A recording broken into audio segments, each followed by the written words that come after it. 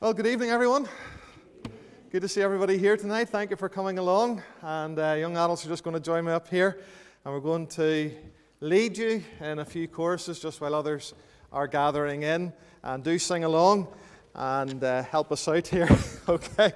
We're going to begin by singing Beneath the Cross of Jesus. It's the newer version, one by the Gettys. Beneath the cross of Jesus, I find a place to stand and wonder at such mercy that calls me as I am. We're beginning with the cross of Christ. There's no gospel without the cross, and that's where I want to begin at this evening. So let's sing it together, remaining seated.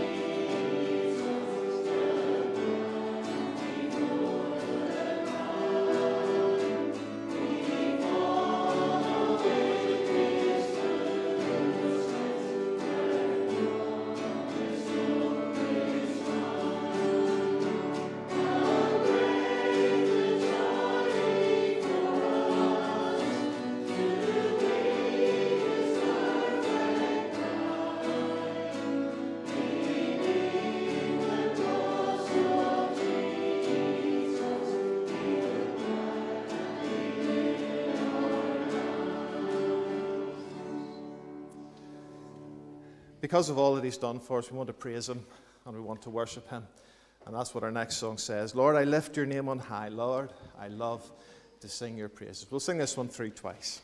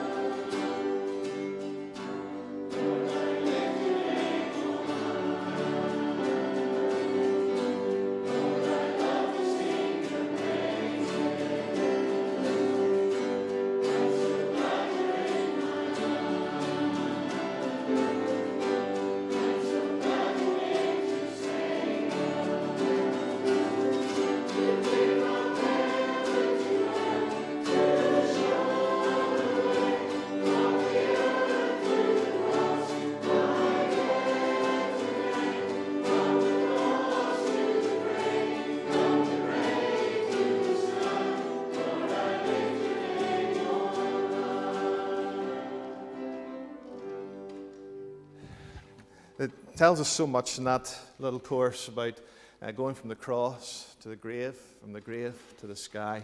And of course, one day we're going to see him face to face if we belong to him, if we're saved by his grace and by his mercy. And it's only because of the mercy of God that we're able to escape the punishment of hell and to be with the Lord forever. What love could remember no wrongs we have done.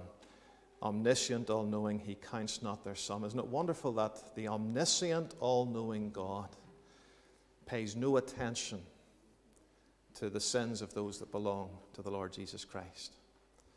It's not that he lets us off the hook, but they're already paid for in Christ.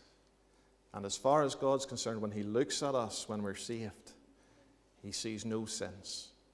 And we have more awareness of our sin than God does once we put our trust in him. What a wonderful position to be in. And we're going to sing about this now. What love could remember no wrongs we have done.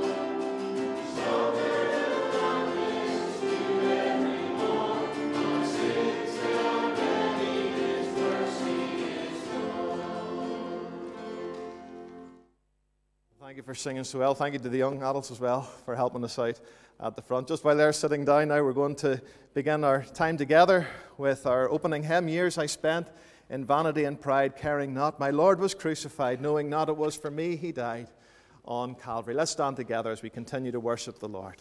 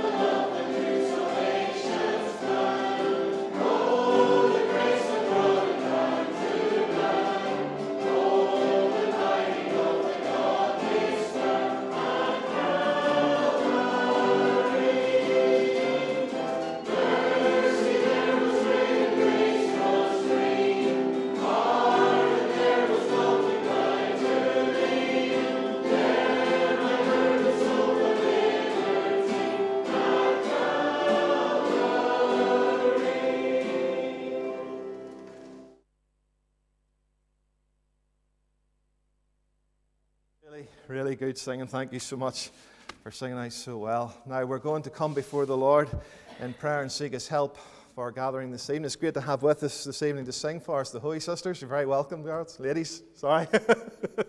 And it's great to have you with us. Thank you so much for coming along tonight. And God bless you as you minister. And we're looking forward to hearing from them in just a little moment. But we're going to just come before the Lord and seek His help and His blessing for our time together this evening. Let's all pray. Our Lord and Heavenly Father, we bow again in Thy presence when we have already been offering praise unto Thee and giving Thee thanks, Lord, for the great things that Thou hast done for us. We praise Thee, Father, for the gospel of Jesus Christ. And we praise Thee, Lord, that there's a way back to God. We thank You, Father, that mercy at Calvary was great and grace was free. Pardon there was multiplied to me. There my burdened soul found liberty at Calvary. Lord, for many of us that are here this evening, we can say that we've been to Calvary. Our burdens have been taken away. We know that we're headed for heaven, and it's not arrogance on our part, but Father, it's simple faith in the promises that You have given, that all who come unto Thee through the Lord Jesus Christ will be saved.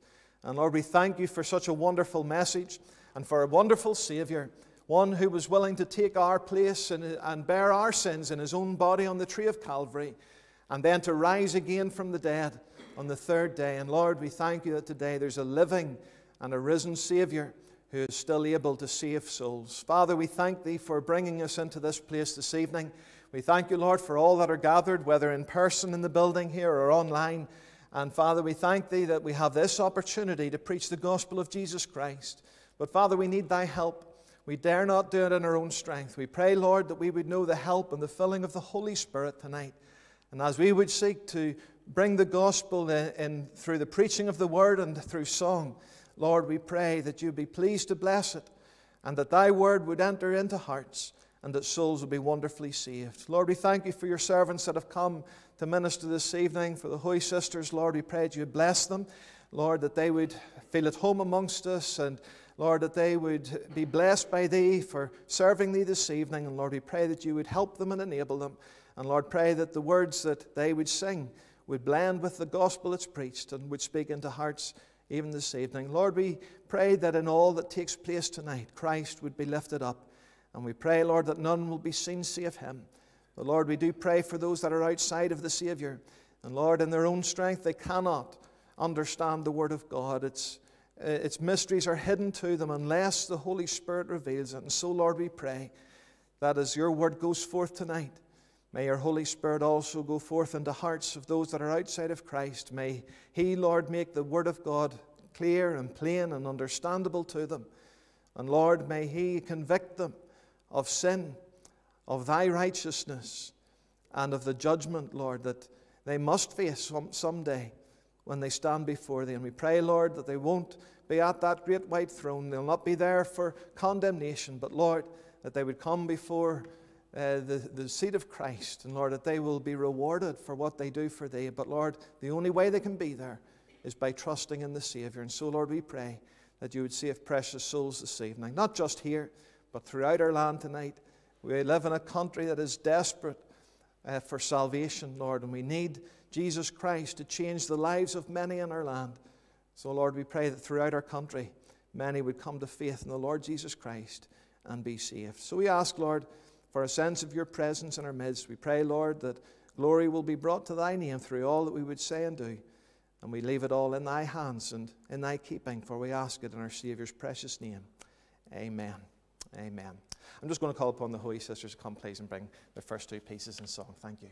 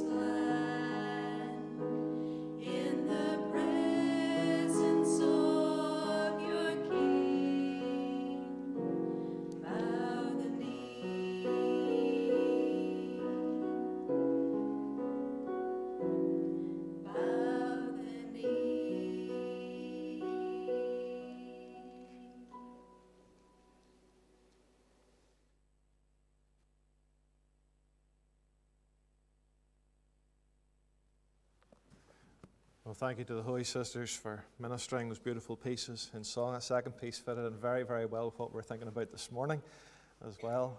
And thank you so much. And we look forward to hearing from them in just a little while. We're just going to turn to the Word of God at this point before Michael comes to bring the announcements. And we're turning to Luke chapter 6, please. Luke chapter 6. We're going to begin at verse 1. Luke chapter 6. I'm beginning to read at verse 1. We've been looking at a little series on Christ criticized. Those times whenever the scribes and the Pharisees looked for fault in the Saviour.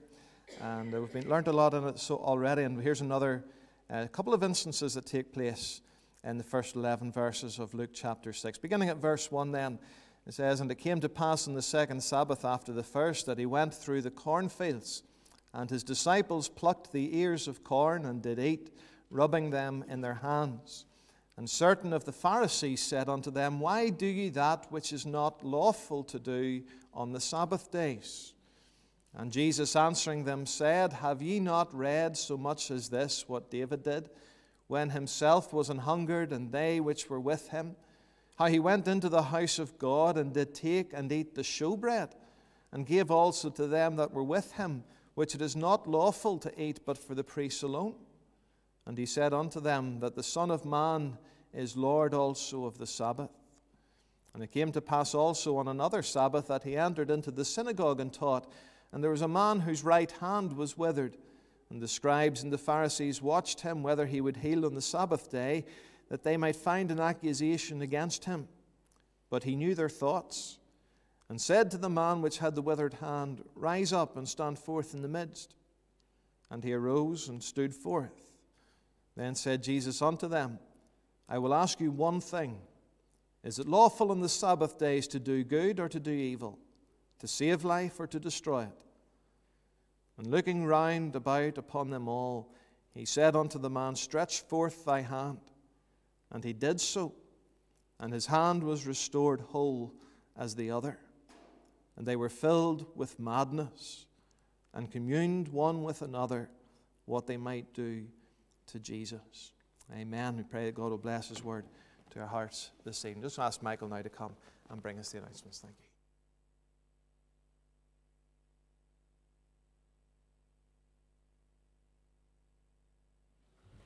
you.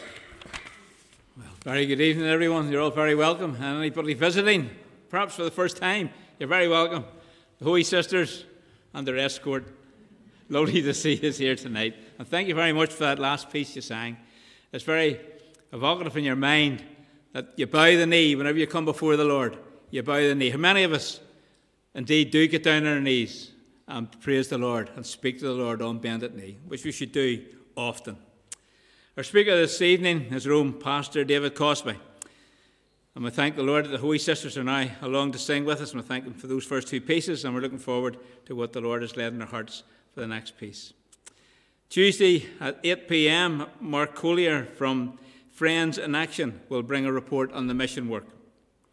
Then on Friday at 6:30, Kids Zone and Youth Fellowship.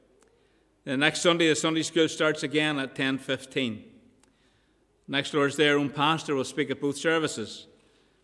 And please remember now, ladies, a date for your diary, which is the 4th of March. That's a ladies' coffee morning. It's always hard to say that, isn't it? Ladies' coffee morning. What about the men's? Oh, that's right, we have a breakfast. Our breakfast coming up on Sundays. Yes, the ladies' coffee morning is on the 4th of March at 10 a.m. Amy Lennox is going to share her testimony. There's some invites in the back of the hall on your way out if you'd like to lift one or two on your way out. Also, next Saturday morning, as I said, the men's breakfast is on at 9:30, and the speaker at that will be Stephen Riddle. Please remember all the missions we support from the church, especially our own brother Stephen, working with Shining Lights. And please remember all those who are unwell, especially our own brother Sammy Murdoch. Sammy needs much prayer at this time. And it's wonderful to see Janice out tonight. God bless Janice. The Lord has been good to her, touched her, laid His hand upon her. Janice, lovely to see you. And we hope the Lord indeed will continue to bless you.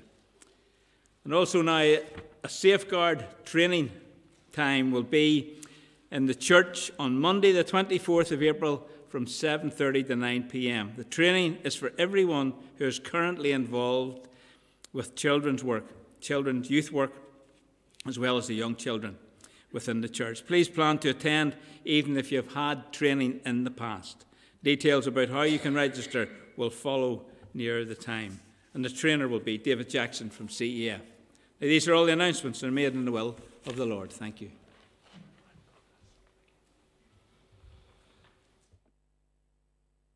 We're going to sing again before the Holy Sisters come and bring us their final piece in song. We're going to stand together and sing, I'm not ashamed to own my Lord, or to defend his cause, maintain the honour of his word, the glory of his cross. Returning to the cross of Christ again. Let's stand together and sing, and then the Holy Sisters will come and minister once again.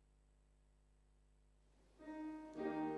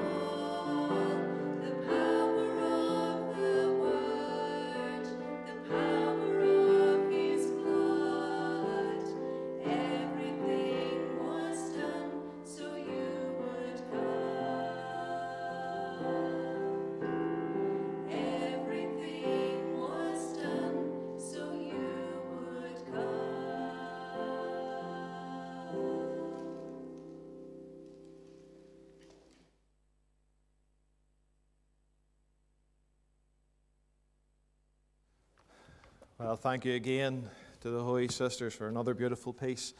And the invitation does continue to go out for all to come to the Lord Jesus Christ and be saved. Thank you so much, and God bless you as you continue to serve Him.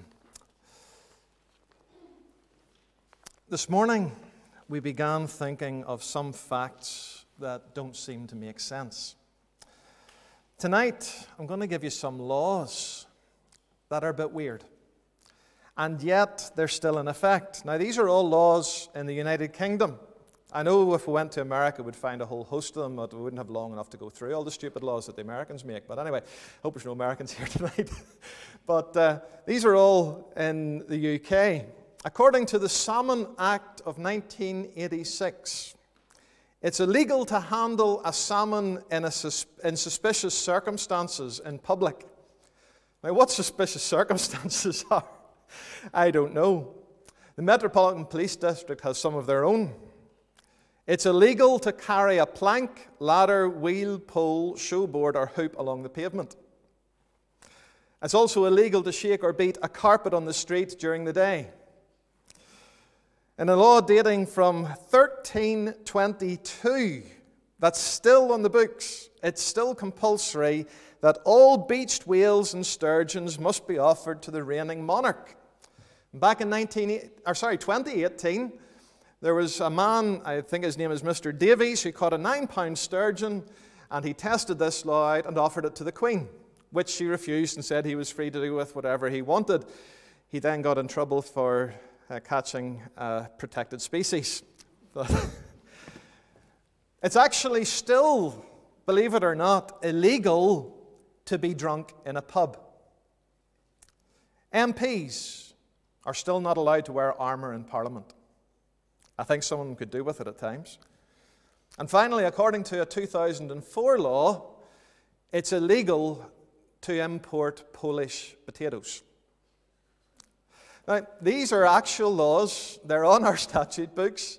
And apparently the Law Commission is meant to prune some of these out-of-date ones out, and they're just a bit slow at doing it. I think some of them are still stuck in 1322. But when it comes to the law, some of these sound pretty strange. But if you were a Jew in the first century Israel, the law, however strange it seemed to you, had to be kept. You just didn't break the law. And I'm not talking about the civil law. I'm talking, of course, about the religious law as it was described. The scribes and Pharisees were getting frustrated at not being able to catch out the Lord. And so they turned to the law, and in particular, the law concerning the Sabbath, hoping to catch the Lord doing something that was a breach of the law of Moses, or at least a breach of their interpretation of the law of Moses. And this led to what I've called the worry of the law. The Jews were worried constantly about breaking the law. And as I said, not just the law as written in the Torah, but the Sanhedrin had developed a full set of rules and regulations called the Halakhat, a collection of laws and rules for how the Jews were to keep those biblical commandments.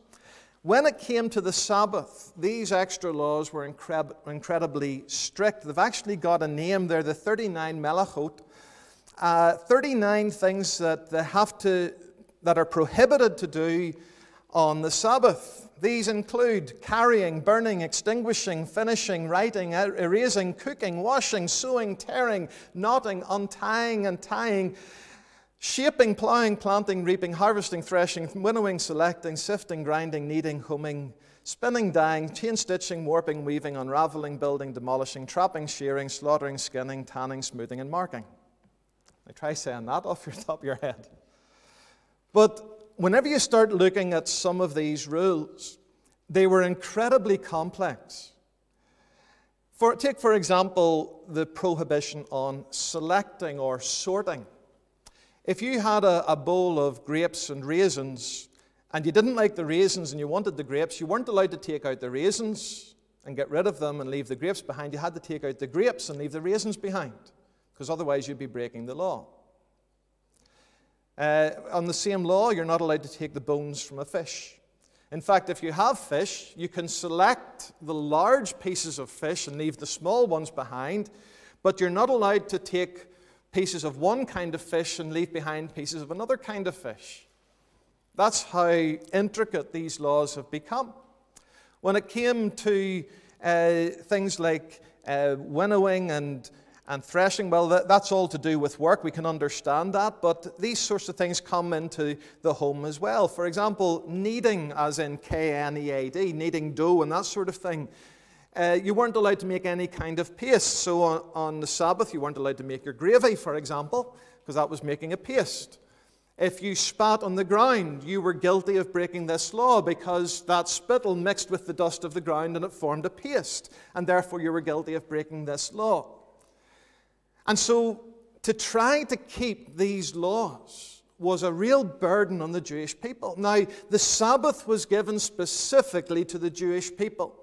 The Lord had said to Abraham that this would be, or to Moses, that this would be given to them as a commandment to be observed throughout their generations. This was something that would set the Jewish people apart from every other group of people in the world. And so they were expected to adhere to these. Nowadays, it gets even more complicated because, for example, if we think of setting a fire, kindling a fire, or extinguishing a fire, that includes things like starting your car. As soon as you start the car, you're igniting a fire in the engine. If you turn the engine off, you're extinguishing the fire. So if you want to get anywhere, you have to go before Sabbath begins or after Sabbath ends. If you're in the house, they include things like using electricity under this because you're using energy. So if you open the door of your fridge and the light comes on, you're breaking the laws of the Sabbath because a piece of metal is heating up and making light. And so you have to unscrew the bulb in your fridge the day before Sabbath so that if you open the door, the light doesn't come on. That's how strict these laws are. You can see how it was a burden. Now, we don't have anything like that kind of strictness. We don't have anything like that here or in our culture even. But you imagine a Jewish person living under this. The law was almost impossible to keep perfectly. Now, the scribes and the Pharisees, they were the experts at this, at least publicly. They were the experts. But they were held up as such an example that the Lord used them as an example. In Matthew chapter 5, whenever he was giving the Sermon on the Mount, he said in verse 20, "For I say unto you that except your righteousness shall exceed the righteousness of the scribes and Pharisees, ye shall in no case enter into the kingdom of heaven." Now, the public image of the scribes and Pharisees was that they kept the law perfectly. They didn't break one law. They were so strict and so intricate about keeping this law. There was no one better in Israel at keeping the law of Moses than the scribes and Pharisees. And yet the Lord Jesus says, unless your righteousness exceeds that, you can in no case enter into the kingdom of heaven. See, the Bible teaches us that there is none righteous, no, not one. It teaches us that there is none that doeth good, something we were thinking about this morning. There is none that doeth good. It teaches us that our righteousnesses are as filthy rags in the eyes of God. God is looking for absolute perfection. If it were possible to keep the law, God would make that as the way to heaven. But it's impossible to keep the law. It's because we are sinners that we can't keep the law. It's because we're sinners that it's impossible for us to reach God's standard. I'm not talking about the standard that the Sanhedrin set. That was a far more intricate, a far more complicated standard. The Lord, for example, gave 10 universal commands for the whole world. That God should come before everything else, that there should be no idols, no manufactured image of God, whether that's physically in front of us or even in our minds. That we shouldn't take the name of the Lord our God in vain. That we should remember one day in 7 for the Lord. For the Jews it was the Sabbath. For us, as long as we have one day in 7 that we keep for the Lord. That we're to honor our father and our mother, that we're not to kill. The Lord said that even hating without cause is the same as killing. We're not to commit adultery. The Lord said that even looking with lust is the same as committing adultery. That we're not to steal, that we're not to lie, that we're not to covet. Now, those are very simple to understand, and yet we can't even keep them. In fact, we're told in the Word of God that if we keep all the law yet offend in one point, we are guilty of breaking it all. You see, the law was not given to us as a means of getting to heaven. The Word of God was not given as a way of reaching God. It's impossible for us to do so. The reason the law was given, we find in Galatians 3 and verse 24, where it says, "Wherefore the law was our schoolmaster to bring us unto Christ, that we might be justified, not by the law, but by faith." I know what it's like to be a schoolmaster, a teacher. I was one for 13 years. And I was one of two teachers in the school that no one wanted to be sent to. And I could raise my voice. Now, you have not heard me raise my voice. None of you have heard me raise my voice. Well, maybe the girls have at one time, I don't know. But you have never heard me raise my voice. But I can remember on one occasion, I was telling somebody off or something. Can't even remember what it was. But in our building, it was an L-shaped building, and I was at one end upstairs. And there was a technology room at the other end of the building downstairs. There was about 8 sets of doors you had to go through to get to it. And the teacher standing outside that classroom heard me shouting at the other end of the building. Sometimes it had to be done. But what was the point? What was the point of a teacher? The point of a teacher is to bring them to knowledge, is to bring them to a bit closer to being perfect in their education, perfect in their knowledge on certain subjects. The law is our schoolmaster to give us the knowledge of who Christ is, so that we can come to Christ, so that we can know that He is the way, the truth, and the life, not the law. The law is only a signpost to direct us towards the Lord Jesus Christ. The law cannot save.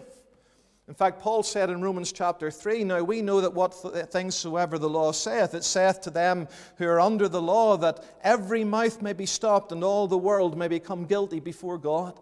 Therefore, by the deeds of the law, there shall no flesh be justified in his sight. For by the law is the knowledge of sin." The law reveals our sin to us. In Jewish times, not just the law of Moses, not just the law of the Scriptures, but these other additional laws were used as ammunition by the scribes and Pharisees to pick holes in people's lives so that they could show themselves as being better than the ordinary common people.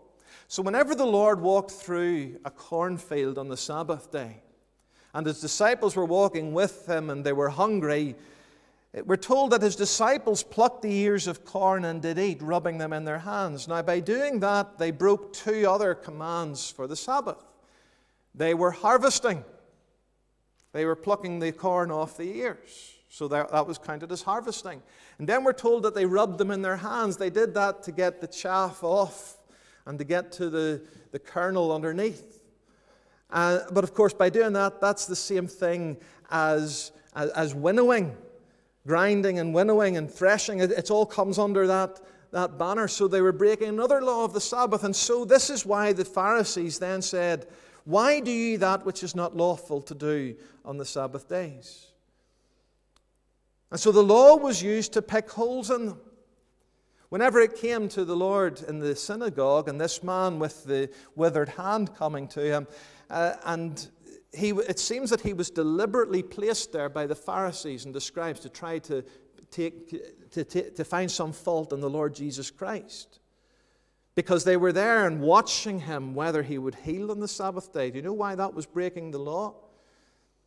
Because to heal on the Sabbath day was to make something perfect. It was to repair something, in this case someone. Finishing something was against the Sabbath law. If you're writing a story, or if you're writing some kind of document, you weren't allowed to finish that document. In fact, you weren't allowed to write more than 2 letters on the Sabbath. And you weren't allowed to rub out more than 2 letters. But this applied to every area of life. They weren't allowed to finish. They weren't allowed to repair anything. And healing somebody in the minds of the Pharisees and the scribes was the same thing as repairing. And therefore it was against the Sabbath law. And they were watching the Lord Jesus Christ. They were trying to catch him out. Folks, we cannot keep the law, let alone the law that the scribes and the Pharisees were enforcing upon the people. We cannot keep the law of God. It's impossible for us to do so. When we read about Noah, we're told that Noah was perfect in his generations. It doesn't mean that he lived a perfect life. It meant that he had an unspoiled heritage behind him, an unspoiled ancestry. It's got nothing to do about how he lived his life. There is nobody in the Bible, no matter who we think of, that had no sin in them except the Lord Jesus Christ. Even Daniel, for whom hardly anything negative is said. Even Daniel was a sinner before God. Even Daniel had to come before God and pray 3 times a day because he knew his own weakness as a sinner before God who needed God's salvation. Joseph, who was such a wonderful picture of the Lord Jesus Christ, even Joseph had his faults. And yet he's presented so wonderfully in Scripture. Folks, we aren't even close to being as good as those men are portrayed to be in Scripture. There is nobody in this church, there is nobody in this town, in this country, in this world who is perfect at keeping the law of God. And every time we break the law of God, God has placed within us a conscience that declares our guilt, that accuses us when we break the law of God. Not the law of man, but the law of God. And when we break the law of God, His Holy Spirit works with our conscience and brings us under that conviction. And folks, if you're under conviction of sin, if you're under conviction of sin, if you know that you're a sinner before God, you need to get that put right now. If you've never asked the Lord Jesus Christ to save you from your sin, you need to get that put right now. There's no point in putting it off because we don't know how much time you have. We don't know how many opportunities you have to be saved. The only opportunity I can guarantee that you have is now. Because God has brought you to this message to hear it and to save your soul if you'd only cry out to Him. The law causes us to worry because the law can't save. All it can do is point out our faults. But I want you to see as well the wisdom of the Lord. When He's answering the Pharisees concerning the first incident of the disciples plucking the ears of corn, He takes one of the highest revered people in Jewish history, the King David. And King David, whenever he was on the run from Saul, came to the tabernacle one day where the table of showbread was in the holy place, and he asked the priests for the bread from the table of showbread. Now that was against the law of Moses. According to the law of Moses, as the Lord says here, it was only lawful for the priests to take the showbread and to eat the showbread. It was reserved only for the priests. But because of the circumstances, because David and his men were so hungry, because they had been without food for so long, it was permitted for David to break that law so that he and his men could survive, so that their lives could be preserved. Even on the Sabbath, many of these laws and the intricacies of them can be broken if it means a life gets saved, or even that a life could be saved. And so the Lord, whenever He was speaking to these Pharisees, He was showing off their hypocrisy. He was showing to them, you keep every single letter of the law, at least you proclaim that you do anyway, but you have no love in your heart. You have no concern for human beings that are surrounding you. You have no concern for those who are in need. You have no concern for your fellow citizens who are hungry for real food, who are hungry for real spiritual food and need to have that spiritual satisfaction, not just the physical satisfaction we need day by day. We need that spiritual satisfaction. We live in a world that is living off antidepressants, a world that is living off tablets to try to soothe their minds and to control their minds, to give them some kind of peace or some kind of even oblivion. The drug crisis is through the roof because people are so upset and they're so concerned and stressed and worried about the world that we live in today. And they see everything that's happened. The drugs are flying off the shelves, are flying off the back street corners. where the illegal drugs are being sold. Why? Because people can't handle the world that we live in. It's so wicked. But we have a message to bring to them that can bring them deliverance from that fear, because the Bible tells us that perfect love casteth out fear. And where are we going to find perfect love? We can only find it in God. His agape love, His unconditional love, that love that's absolutely perfect, that's absolutely unconditional, where He offers Jesus Christ and salvation to everyone so that all might be saved. And the Word of God, this gospel of Christ, is unto all, but it's only coming upon all that believe. You see, this is a universal message that everyone can hear, that everyone can believe in, but only those who actually believe, only those who actually put their trust in Christ will be saved. The Lord's declaring the compassion of God. God didn't strike David down. We know that we can see the love of God in that. What happened whenever Korah, Dathan, and Abiram offered strange fire unto the Lord? The ground opened up and swallowed them. What happened whenever Achan took of the unclean thing of the city of Jericho? He and his whole family were stoned until they died, and then their bodies were burned. What happened whenever the children of Israel murmured and complained against God's leader, Moses? God sent fiery serpents into their midst, and 22,000 died in one day. But David, whenever he took the showbread, something that was completely banned by the law of Moses, God didn't strike him down. Why? Because God is a loving and a merciful and a compassionate God. And He saw David's need, and this was the only place where David was going to get food.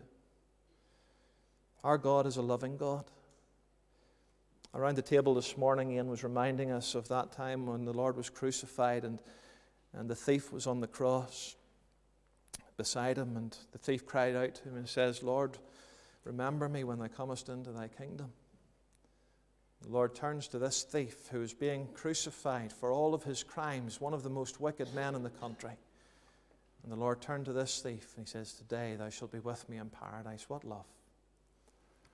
And even before that, when they had nailed the Lord to the tree and the people were mocking Him and making fun of Him, and the scribes and the Pharisees were pouring scorn on Him and telling Him, if you're the Son of God, come down and save yourself. Even then, the Lord Jesus said, Father, forgive them, for they know not what they do. That's the love of God. They were blaspheming the name of Christ. And Jesus Himself said, Father, forgive them. You see, it's not just the wisdom of God that we see here. It's not just the wisdom of the Lord. We see His love. What happened then whenever this man with the withered hand came?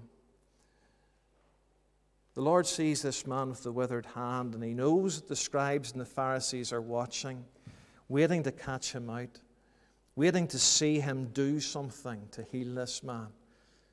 With blind people, He had made a paste and put it on their eyes, or He had touched them, or He had touched a leper, or He had touched someone who was lame, or He had touched the ears or the tongue of someone who was deaf and mute, and brought hearing and speech back to them again.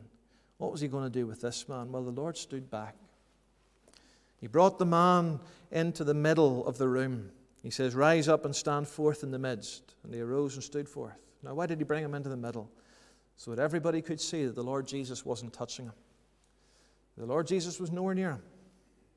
The man stood in the middle.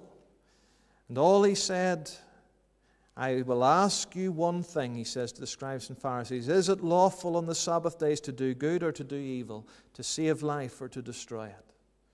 He was calling out the hypocrisy. And He looked around at them all, and in Mark's Gospel it says, when He had looked round about on them with anger, being grieved for the hardness of their hearts, He said unto the man, stretch forth thy hand. Jesus didn't touch him.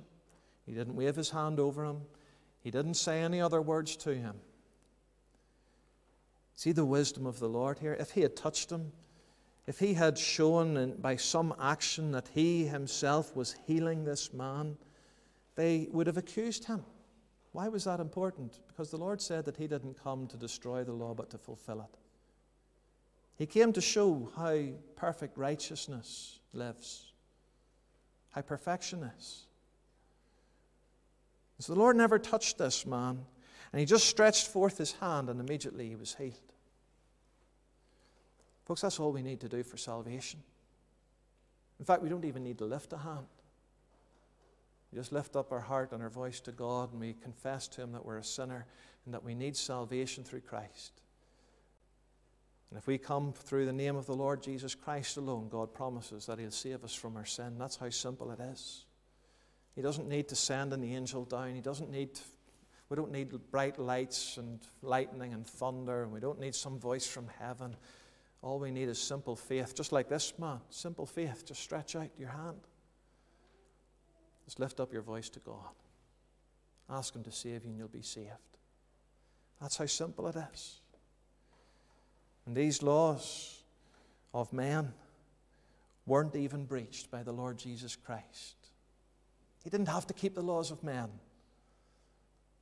but he even kept them. In front of the scribes and the Pharisees, showed himself as perfect.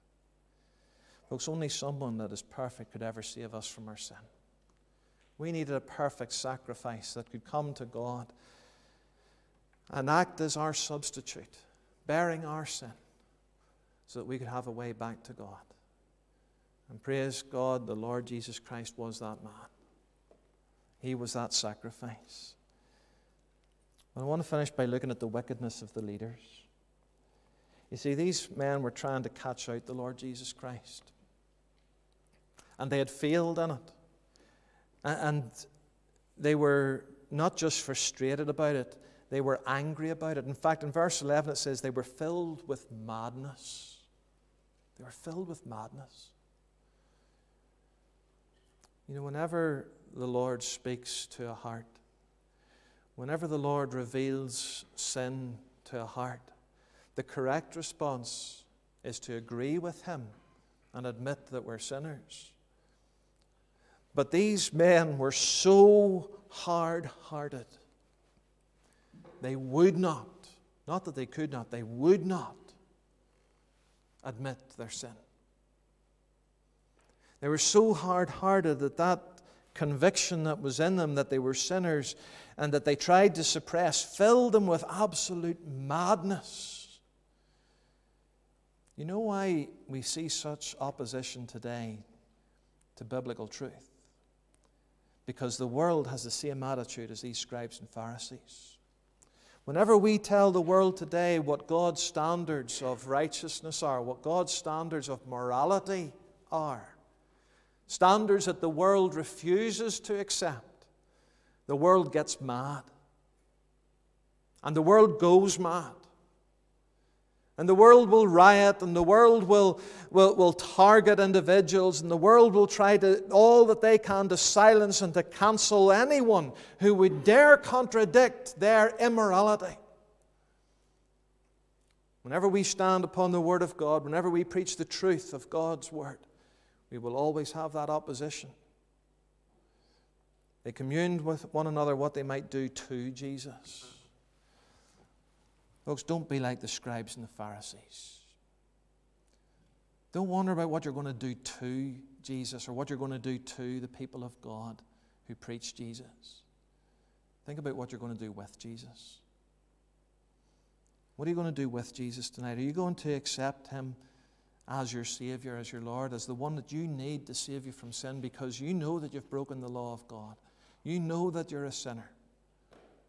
Don't try to deny it. Don't say that you're better than other people. You know in your heart of hearts there are thoughts that you've had that are against God. There are things that you have thought in your mind and in your heart that are evil and wicked against God. You may not have stolen any precious item, but perhaps you've stolen time from an employer. You may not have committed adultery with anyone, but perhaps you've looked with lust upon a woman or upon a man, depending on who you are. You might not have laid down or bowed down in front of a gold or a stone statue of a god, but you've created an idea of God in your mind and you've broken the second commandment and you know that you're a sinner. Don't try to shift the blame.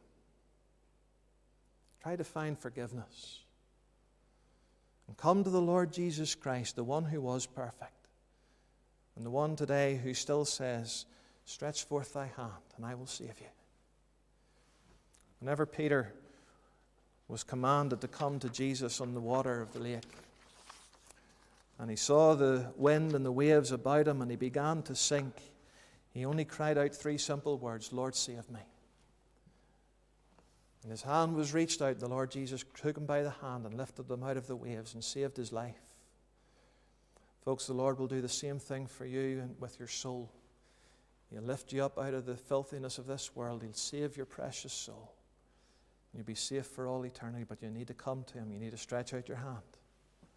And he'll take it and he'll save you. I trust that you'll not try to depend on keeping of law to get to God, because we'll all fail. But Jesus Christ made the way, and he invites you to come to him now. I want to sing in closing, I have a message from the Lord, hallelujah. The message unto you I'll give, 'tis recorded in his word, hallelujah. It is only that you look and live. Let's stand together, please, as we sing.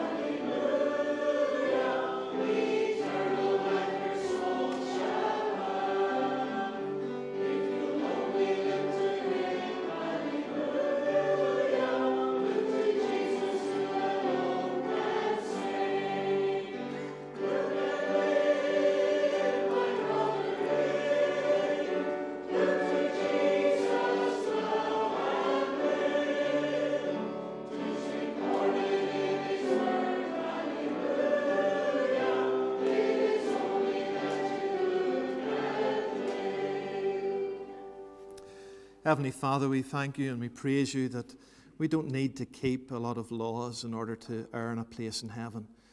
But we simply have to reach out. We have to look to the Lord Jesus Christ, who alone can save us. And he will give us that new life that we need. And Father, we thank thee that what the law could never do, Christ is able to do, and he's able to do it tonight. If only a sinner would confess that they're a sinner, confess their sin before thee, and receive Jesus Christ as their Savior. Lord, we pray that you would speak into hearts tonight.